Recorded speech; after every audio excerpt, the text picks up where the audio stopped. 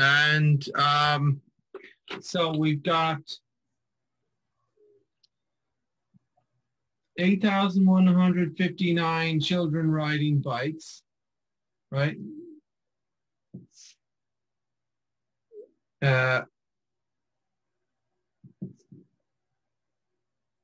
Right? Approximately 2/5 of the children are wearing helmets, and of those, only 13/20 are wearing the helmets correctly. So about how many of the children were wearing the helmets correctly?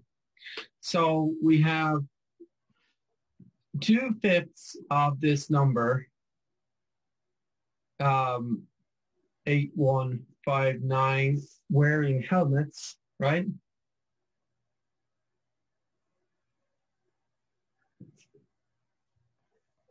But out of this group, whatever that number happens to be, we have 13/20 of this number, whatever it turns out to be, wearing helmets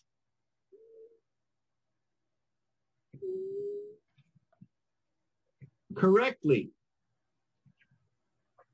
All right?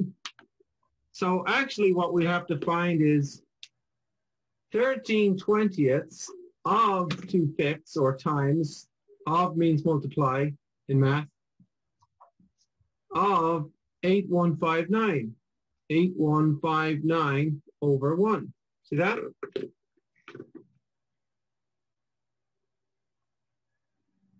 Right? And when I look at that, what I see is 20 times 5 on the bottom. So on the bottom, I'm going to get 100. And I'm going to say, you know what? What's the point in cross-canceling? Because I get a nice 100 on the bottom. And that means I can just move the decimal point to the left 2 spots when I divide. So I'm just not even going to bother cross-canceling here at all. I'm just doing this. So on the top, I've got 13 times 2 times 8159. Now I know that 13 times 2 is 26. So why don't I do this? 8159 times 26. 6 9s 54. Carry the 5, 30 and 5, 35. Carry the 3. 6 times 1 is 6 and 3 is 9. 6 times 8 is 48. Put down a 0. 2 9s is 18. Carry 1. 2 5s is 10. 1's 11. Probably need it right here. One second. What was it? 18 carry 1's 11. 2 times 1, or 18 was 1.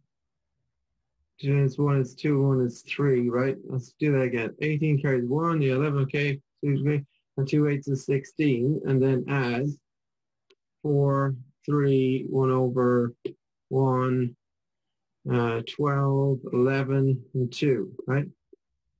So what I'm getting is 2, 1, 2, 1, 3, 4. And it says about.